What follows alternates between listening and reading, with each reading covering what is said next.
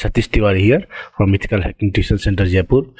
Today I will show you how you can use Kali Linux inside undercover mode. Undercover mode means anonymously, so that like suppose you are sitting in some library or some a school area or college campus, university campus, like a place where like a public place where you don't want people to know that you are using Kali Linux, because you know that people see Kali Linux very suspiciously. Okay, like when they say someone using Kali Linux, they think that you are doing some kind of hacking. So if you don't want to know people that you are using Kali Linux, you can hide.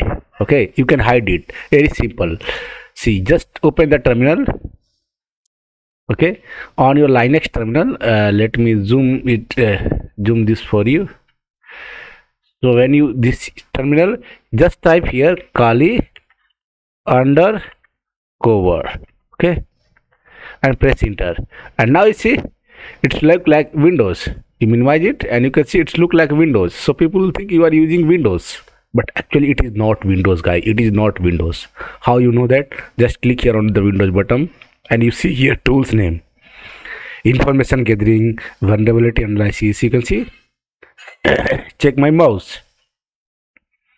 So when you scroll down your mouse, you will see that these are the hacking tools. All the hacking tools are here. But when you show like this, it will look like Windows, completely like Windows. When you right click, you can see it will look like Windows, but it's not Windows. It's Kali Linux.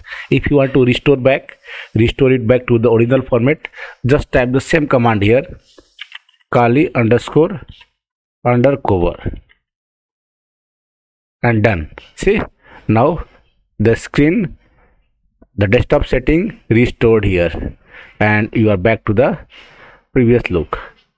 In this way you can hide your Kali Linux operating system if you are working in a public place, if you don't want people to know your operating system. I hope you like this video. Thank you for watching.